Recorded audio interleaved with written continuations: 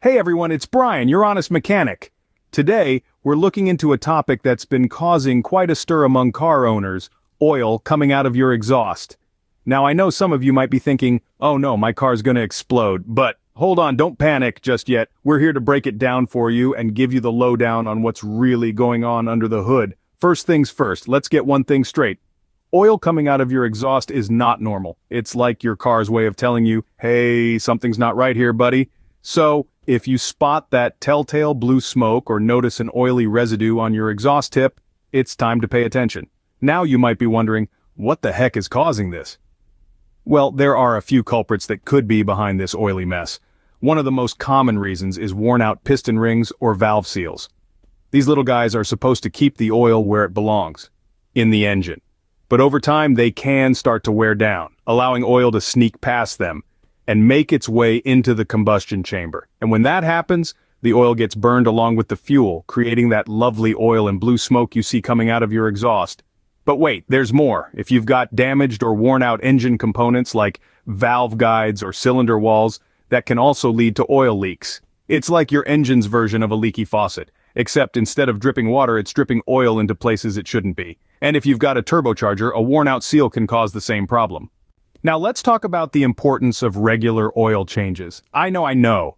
It's one of those things that's easy to forget or put off, but trust me, skipping oil changes is like playing Russian roulette with your engine. When you don't change your oil regularly, it starts to break down and lose its viscosity.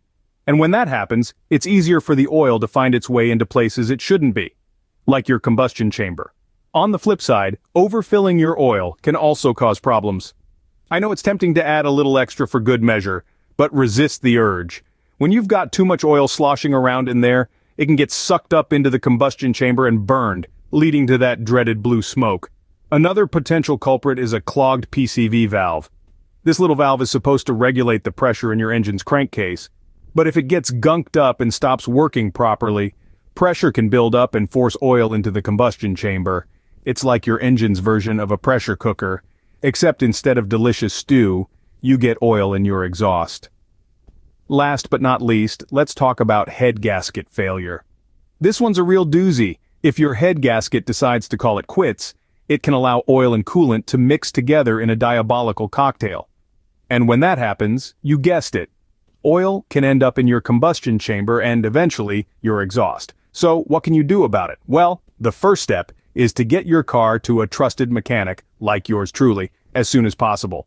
They'll be able to diagnose the problem and recommend the best course of action. Depending on the cause, you might be looking at anything from a simple fix, like replacing a PCV valve, to a more involved repair, like replacing piston rings or even a head gasket. But here's the thing. Ignoring the problem is only going to make it worse. The longer you let oil seep into places it shouldn't be, the more damage it can cause to your engine. We're talking reduced performance, increased emissions, and even potential damage to your catalytic converter and other exhaust components. And trust me, those repairs can get expensive real fast. So if you take away one thing from this video, let it be this.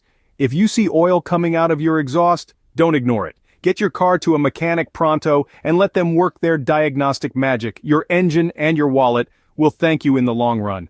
And hey, while you're here, don't forget to give this video a like and hit that subscribe button for more honest car advice. I'm Brian from Honest Mechanic, and until next time.